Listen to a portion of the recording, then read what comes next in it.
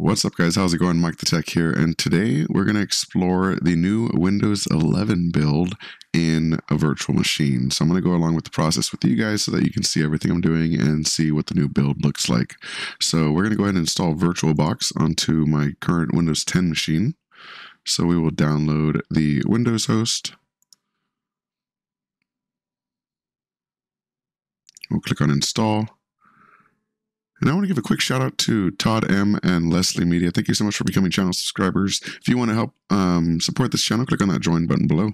You'll get access to shout outs and videos like this and live stream archives and a bunch of other goodies.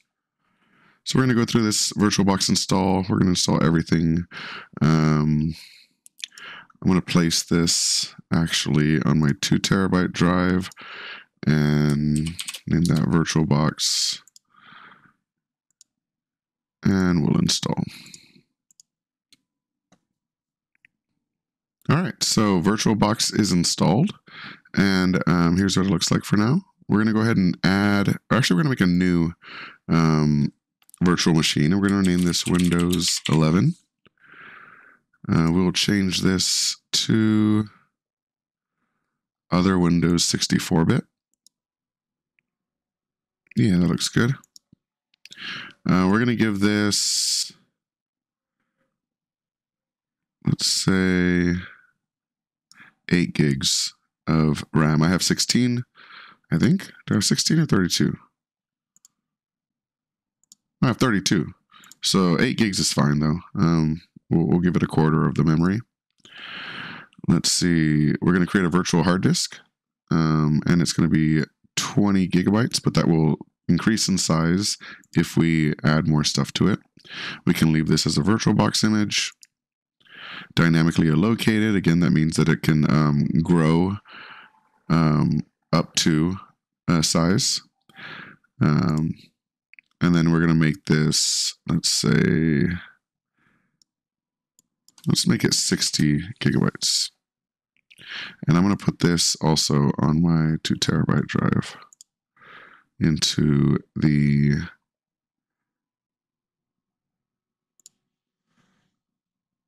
did I move that the wrong way?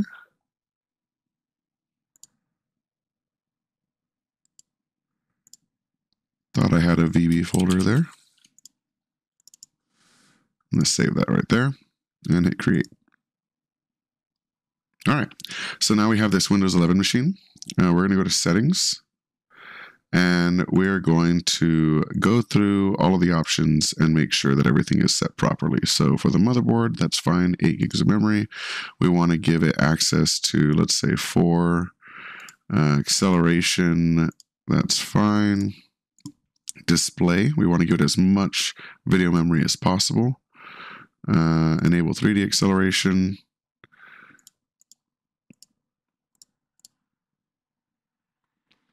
Good.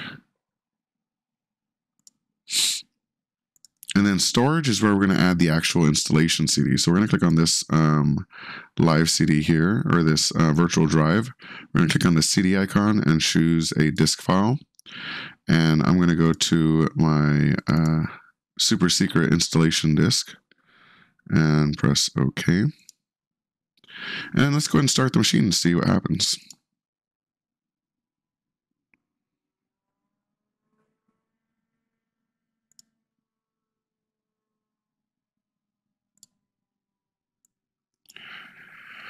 We do have a Windows icon, a logo. It's a little stretched, but that's fine.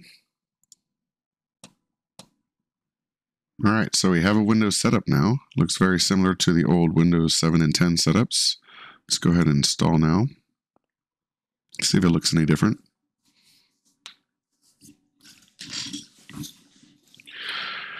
We're going to choose I don't have a product key. And here it is. We have all the Windows 11 different editions installed. So let's see. We're going to just choose Windows 11 Pro.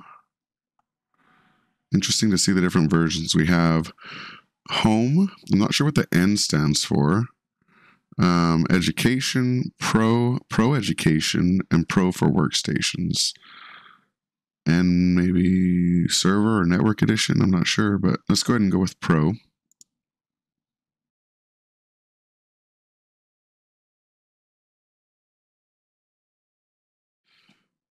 All right.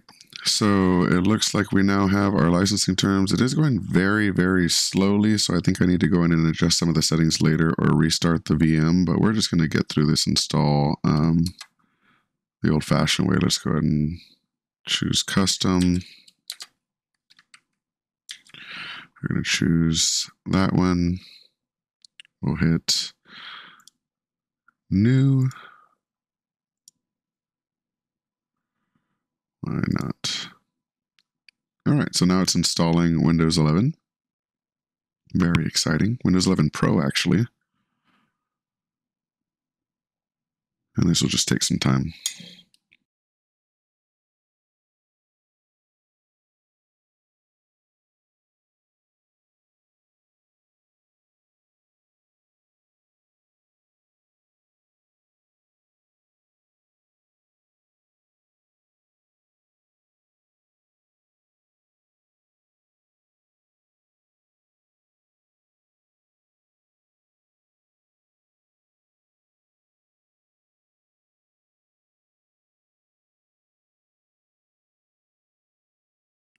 Now, I do want to note I did change the display driver to get it working because it wasn't working with the default display driver. So I switched it to the VBox display driver, which worked fine.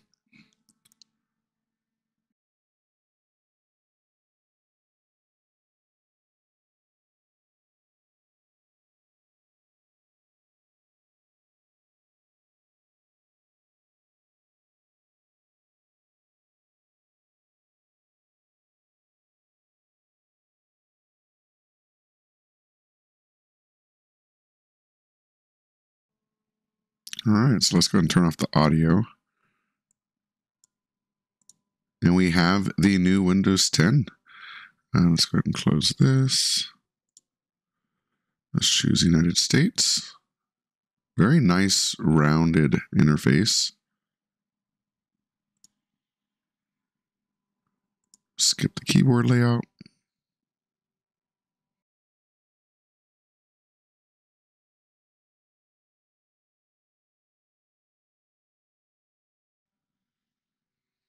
We're going to set up for personal use. And we're not going to sign in with our personal account because we don't want necessarily people to know that we're using Windows 11. So we're going to make an offline account.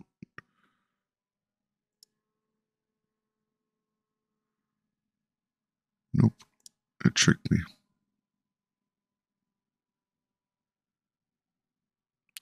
Let's make...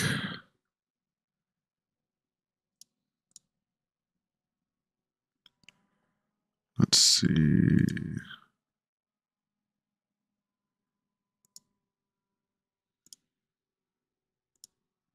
So we're going to make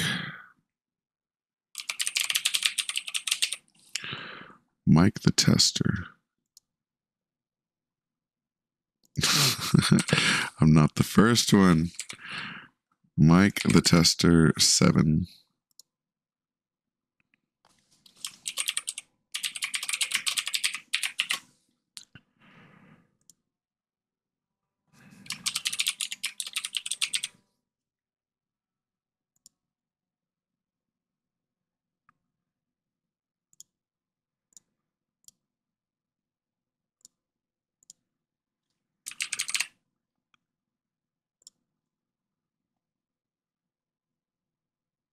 I don't really care.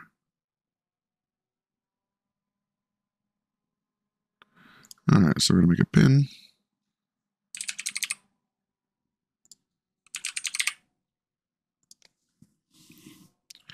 Super simple pin.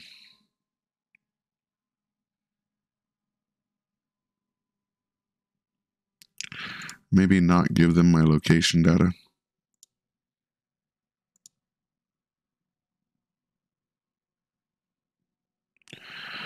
Customize the experience. So this is the kinds of ads and suggestions you're going to get. So we'll skip that.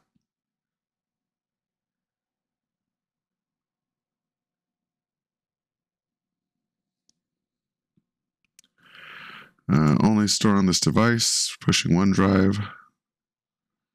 Installation process is, or the customization process or setup is quite a long process.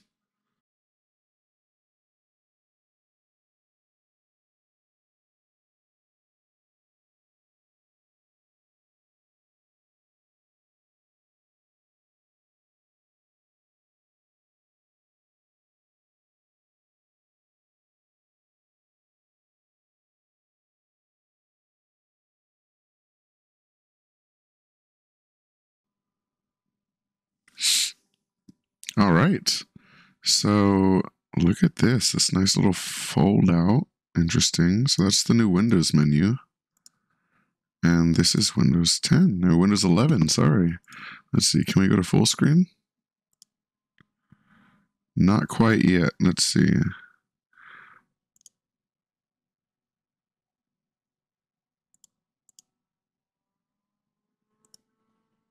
We might be able to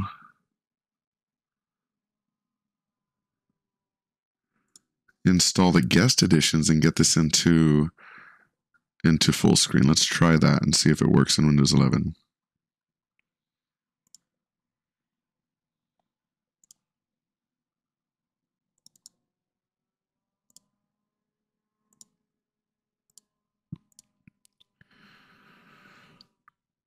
So let's install these.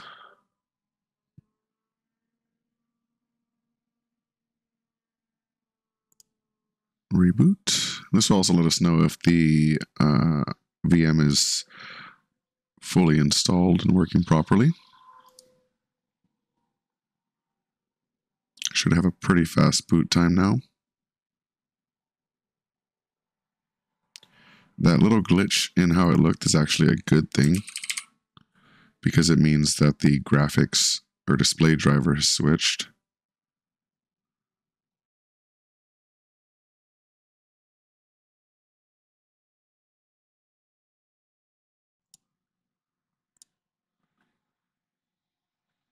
Oh, we can. Perfect. There we go.